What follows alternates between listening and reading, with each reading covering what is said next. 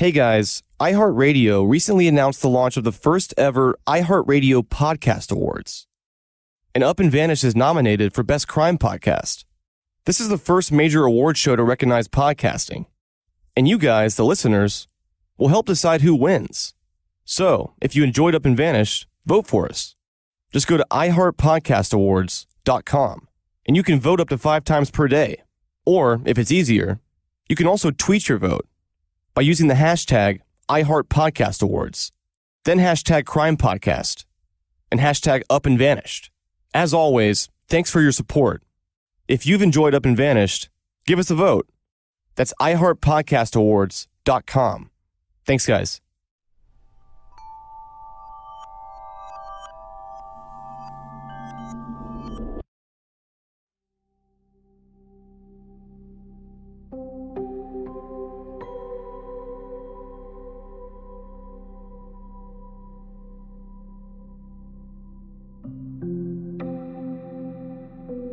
I've thought a lot of things, but what you just said, for me, you hit it.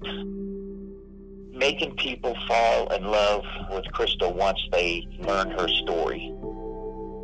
Just looking at the pictures of Tara Grinstead, looking at her, it's like, wow, what a beautiful person. And then you read her bio and, to read the stuff about her, and I didn't think of it this way, which really excites me in a sense, because Kristal was just a dynamic person. Yeah, she had problems and this and that and the other, but she was a beautiful, loving, you're obviously aware of, with a beautiful daughter, oh, wow. I really like the idea about bringing her story forward and people falling in love with her. I think that's what's going to really get people. Boy, I can see this. Wow. Well, I think you're the team to do it. Meredith and everybody else. So I just really look forward to what you're doing. Up and Vanish presents a bonus episode series. This is Insight.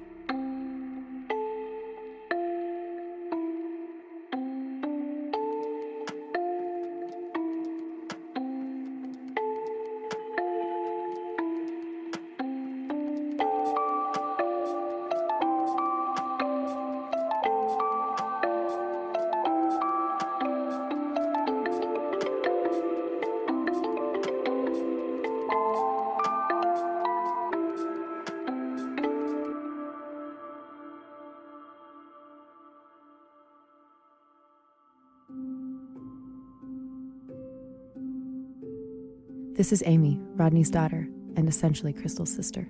Kristal, over a decade ago, dated my brother at the time, and they had a fairly long relationship. A couple years, I think. And then they broke it off, but my parents sort of took her in as another child, basically. She was just in our life ever since. Here's Mikey, Kristal's best friend from college back in Gunnison. She got A's in college, always A's, and she partied. Me, I would take notes, sit in our dorm for hours, just studying and studying. I'd get B's, She would just not even do homework and she would get straight A's. She was very, very smart. She used to teach some classes at Western State, some tarot classes and spiritual classes at our old school. She taught some independent classes for it. People can get credit, which was kind of cool. If you're hearing some jingling noises, that's just Mikey playing with his keys. After she had her baby, it was like pulling teeth to get her to go out, which I totally understand, because the Kristal that evolved after she had her kid, she blossomed into a very, didn't really drink. She wasn't, she was vegan, vegetarian, all this other stuff. And then she was getting so into it that she would give me a guilt trip for drinking and not eating meat, okay? I'm like, girl. When I first met her, she had no piercings, blonde hair, and flowers in her hair. And then it evolved to all these tattoos and like colored hair, and then it transitioned to this hippie style of her. She'd wear just like fabrics and like cloaks over her hair, just very like mountain town hippie girl. The last time I talked to her, I was working on one of my deco stuff at the club, and she called me, and it sounded different on the phone. She sounded really happy. It was kind of like a good, not like a goodbye, but just say I love you. Hi Mikey, how are you? I'm like, good, I'm making an alien spacecraft. Elvis is gonna come out of it on stage. She's like, you would. And she just says, you know, wanted to see how I was doing. She's like, I know I haven't talked to you for a little while, because it was like a couple months. And she just was saying, I love you. And I'm like, I love you too. And I was like, I'm gonna call you right back. I was like, I'll call you right back after I'm done with this project. I have spray paint all over my hands. But yeah, that was the last time I talked to her.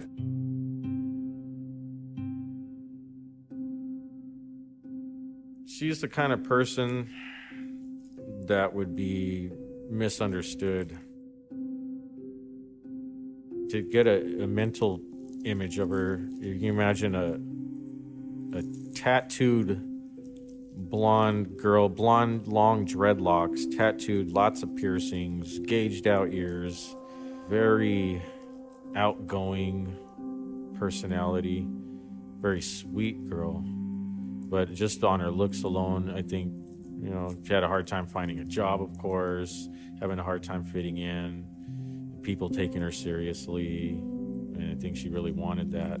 But if you got to know her, she was incredibly intelligent, really smart, super deep, really sensitive, very high morals, very high morals. Even though she liked to party when I met her, she was in no way a troublemaker. She was just loved to laugh and have a good time, and she did that a lot. We had been together for a couple of years, and we were at a pawn shop, and she just picked up a guitar and started playing Stevie Nicks. Blew me away. I had no idea she could even play a guitar. She never played during our first 2 years together, and all of a sudden she just picks up a guitar, starts playing some Stevie Nicks, and I was like, man, you play guitar? I was like, where? I know. She was always blowing me away like that. She had like so many talents, so many more talents I'm sure I didn't even get to see yet. Yes, that is Kasha singing in the background. She was kind of a nomad because she never had one house. So she was always traveling right now. That's why she knows people in Denver. She knows people everywhere.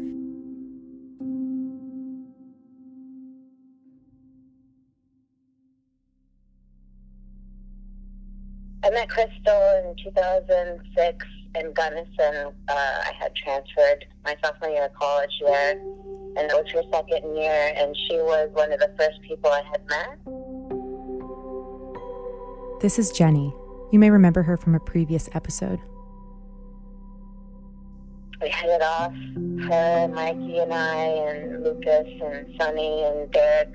Kristal, small mountain town, time stopped, and it was kind of similar in Gunnison. It's a very middle of nowhere town. It was a college town. She left to move to Denver. Mikey did the same. Denver, me moving back from there, is a very small city, and it's a very, you see a lot of the same people, and there's a lot of homelessness. It's really easy, if you have issues with sobriety, to get sucked in. And that had happened to her. And then when she got pregnant, she had totally reversed it. Eating organically and doing really great, happy with Malaysia, and couldn't wait to have this kid. And I couldn't wait to meet Akasha. She was sober. She looked so good. You could just tell like she was on the right path. But it was kind of worrisome for me to hear how much she was detaching. She never really expressed where her demons came from. I don't think she wanted to come off as weak. But we knew, we all knew each other's kinds of stories, and we didn't judge each other. We had very similar lives in the sense that her mom is schizophrenic.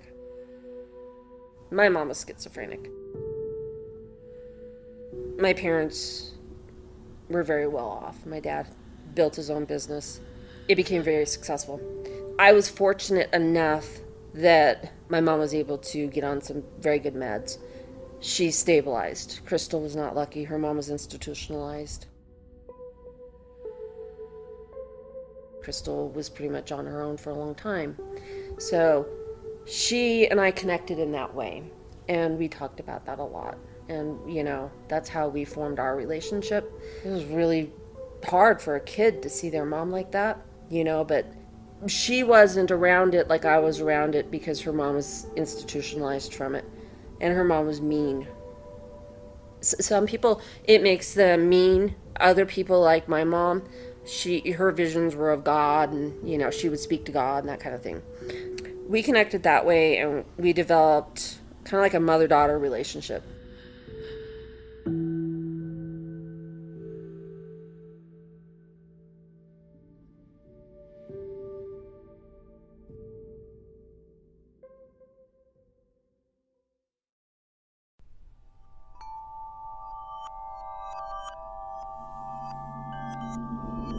All right, guys, close your eyes. Wait, not if you're driving. Imagine yourself in your current underwear. Would you be proud of your underwear choice today? If the driver in front of you or behind you saw it? If the answer is no, then it's time for you to try Tommy John, the revolutionary clothing brand that's redefining comfort for men and women. Tommy John obsesses over every little detail and stitch by using fabrics that perform like nothing you've ever worn. Tommy John's men's and women's underwear sport a no wedgie guarantee, comfortable stay-put waistbands, and a range of fabrics that are luxuriously soft, feather-light, moisture-wicking, breathable, and designed to move with you, not against you. Tommy John is so confident in their underwear that if you don't love your first pair, you can get a full refund with their best pair you'll ever wear or it's free guarantee. That includes their new life-changing women's underwear, now fully back in stock. Before you spend another dime on cheap, heat-trapping multi-pack underwear, remember, there's a better way to take care of your goods. Tommy John. No adjustment needed. Go to TommyJohn.com/vanished to save 20% on your first order. That's TommyJohn.com/vanished for 20% off. TommyJohn.com/vanished.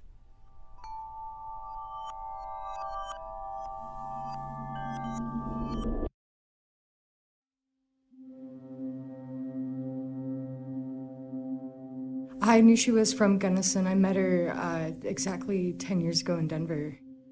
You may remember Danielle from episode 3. She was a roommate of Kristal's in Denver when they were in their young 20s. Here she remembers some of the things Kristal told her about her early life. She told me she was also a ward of the state. And it was funny because we would literally be laughing about her experience. She said about having her birthday party in jail. She truly felt, she said in the most oddest situation of being in jail, she felt connected with and truly felt loved when they gave her a birthday party. Because I think from growing up, it was maybe a little bit more rough. The first thing that got me about Kristal was her laugh. But she did have that laughter, that very positive Buddha laughter. I'm telling you, that Buddha, seriously, that's what it is, that giant belly laughter. I'm laughing because I can hear it in my damn head. It goes through, yeah. I needed a roommate situation. And so I moved to downtown Denver. And I met her coincidentally, her and her boyfriend. They just bought apartments off of Colfax and Lafayette. It was this old Victorian apartment. We were paying $800. It had 5 bedrooms in it, and it was Gothic style. It was pretty cool. It was huge. It was massive. It had wood floors. They creaked. They were old. We believed it was haunted. We did have some interesting experiences there. I think she was very rebellious. She was a rebellious teenager, that's what I think we all had in common. We had that rebellion in common. Kristal was all about the free lifestyle. Never could stay in a place at one time. I don't think we ended up in that apartment too long. I even lived in that apartment. She was still trying to find a place to live. We would be at a place and she's still looking for a place. Gypsy soul for sure. Kristal was working at the Hard Rock Cafe on the 16th Street Mall. We liked to observe it. We loved people watching, that's what it was. She's a Scorpio, and Scorpios are incredibly intuitive. We would walk down the streets, that's kind of like a game we would play. We'd walk down the streets and she would just stop somebody and she would just read and just be like, this is what I feel about you. And their reaction would be like, that's kind of spot on. So, yeah, she definitely opened up my world to that as well. But we were always into that. We were always into going into that little world. And I know during that time it was impactful. She did it with me. I'm trying to think of something in particular she said. The things that she said I couldn't interpret at my age, but now I fully understand now. And yeah, it was pretty spot on. I always resonated with anything that Kristal said. I really did think she was very intuitive, very intuitive. One thing she said was I wasn't awake. I didn't know what she meant by that, and she was right. Because I wasn't awake during that time. I think she always knew what was going on in my head. Scorpios always go through births and transformations, and they go through like hardcore rebirths and transformations. There is a beautiful darkness about a Scorpio too. I think she was a little tapped into some of that darkness a little bit, as well as some of that light. The last time I spoke to her, she said that she was trying to get in alignment, so she must have entered a period of darkness, which can happen sometimes when you're so tapped into those realms. And I think she was. We met up for lunch. That's probably the best I've ever seen her, because she was ready to be a mother and she wanted to be a mother and she was dedicated to being a mom. It changed her life like Olivia changed mine. I know that. She seemed like a very happy, pregnant woman. We were eating Thai food. We went out for Thai. I'm trying to describe her presence when she's happy. And it will make you instantly smile. It's just very joyous. When we would reconnect, we would always go back to what's it like being a mom. She was so ready and wanted to be a mom. I mean, when she had her daughter and when she's pregnant, I think that's the most happiest I ever saw her.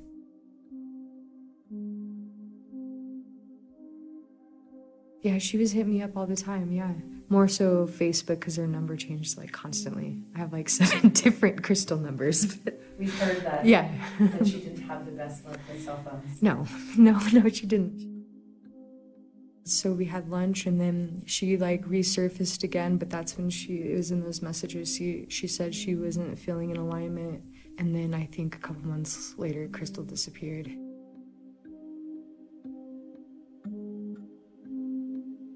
I don't remember who posted it, but I saw her picture and I was like, what?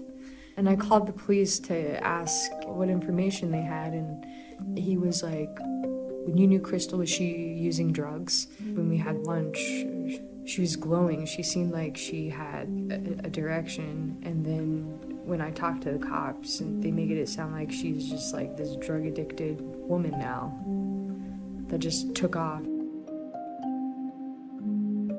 They said she had an apartment, and they investigated the apartment, and it didn't look like it wasn't ransacked. But the cops told me they basically just made it sound like she left her daughter and took off, and it didn't sound right to me. It sounded a bit off. They treated her like she was a bum. My gut told me that's exactly gut reaction. Yeah, she was just a partier and just left her kid, and yeah, it's the typical, that's Colorado, it's a little cowboy attitude out here, so it's a little judgmental. I feel like she's brought you guys here, I really do. Just not having any answers, like what you're doing is you're providing a lot of healing yourself.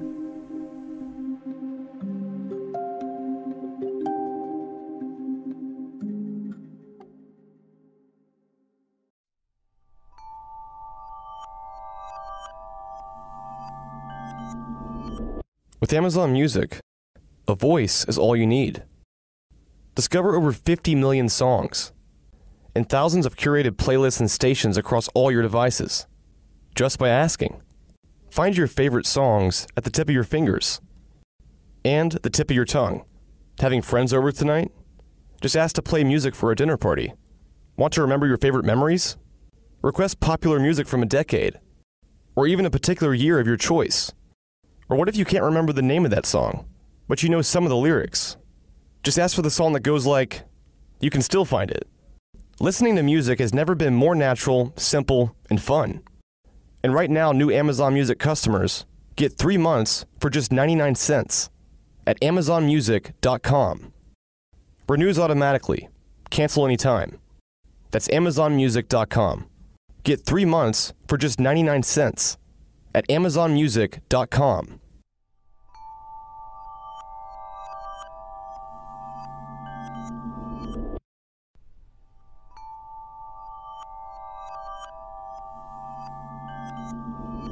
When Kat Schneider, the CEO and founder of Ritual, was pregnant, she was in search for the perfect prenatal vitamin, but she found many of them contained questionable ingredients. Since she couldn't find a brand that she trusted, she decided to build her own. So Ritual created a smarter vitamin with 9 essential ingredients women lack most. I've been taking Ritual multivitamins for about a month now. It's been a great addition to my daily routine in order to fill the gaps in my diet.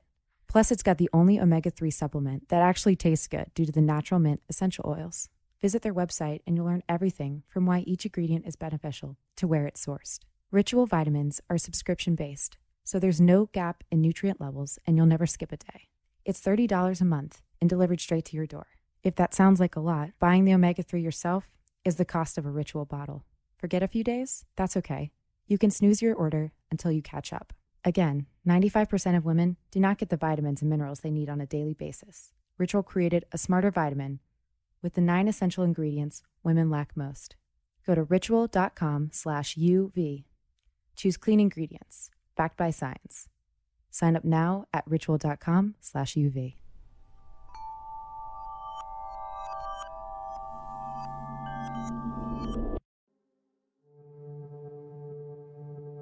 Kristal, she called me Adge or AJ, but she'd call me Adge all the time. AJ ran together. I also spoke to Danielle and Kristal's friend, AJ. They were all in the same crew of friends in Denver. AJ is the one who got that strange friend request from Kristal after Kristal had already gone missing. When I met her, I was probably about 23, 24. We were all in our early 20s. We all, peers, tattooed, kind of alternative. And I think that's just what really drew us all together. How would you describe Kristal? Free spirit. She was just always into spirituality and into healing people and into positive energy and positive things. Light, she'd always talk about the light, and she was always just right there. Yeah, we all were there for each other. We were each other's backbone and each other's strength, and there's not a day that goes by that I don't think about her. Her smile, her laugh, her voice. You could seriously hear her laugh a mile away and exactly know who it was. It was contagious, absolutely contagious. She was friends with everybody. She loved everybody. Even strangers, she was friends with everybody. There wasn't anyone that she wouldn't give the shirt off her back to. Super enlightening all the time. I always call her Kristal Clear. That was my thing of calling her, because every time she talked, everything was as clear as crystal. You could see through anything. Like she made so much sense about everything. Go talk to Kristal Clear, she'll help you. Yeah, she's very smart, and yeah, she's great. 5.5, 6 years ago, that's probably the last time I saw her. And I actually got to hang out with her in the same room. Just happy, like she always was. She was super happy. I just knew that if she's missing, something bad happened, because she's too strong of a person to run from anything. She's not just gonna go and disappear unless there was something that was really bothering her and she wanted to go for a weekend. Disappeared that long, especially without talking to someone, even a week or a month, that's unlike her.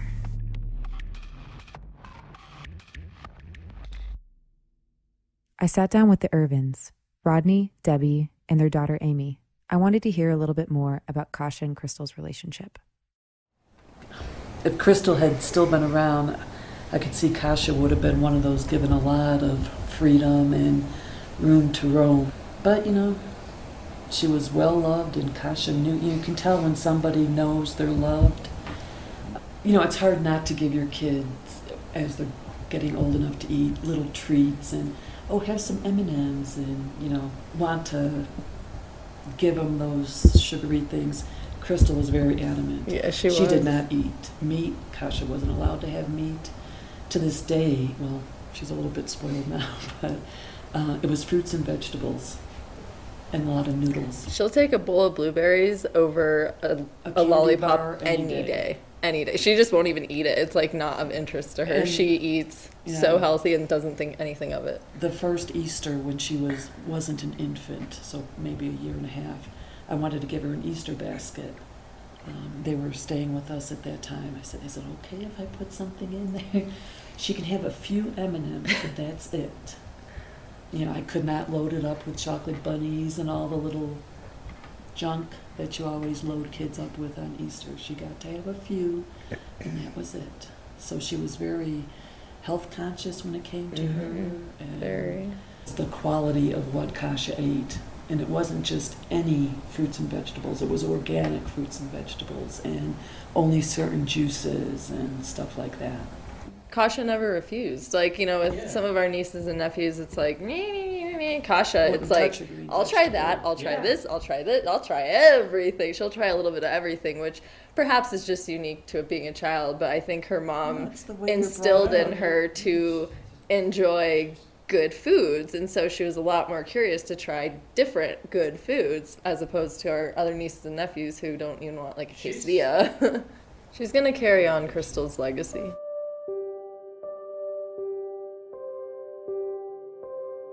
From the very beginning, her family just wants to find her. They suspect she's dead. If she was alive, there'd be a lot of questions, but they'd be overjoyed. We didn't try to solve this case. We tried to introduce our viewers, people in Colorado, to who Kristal was.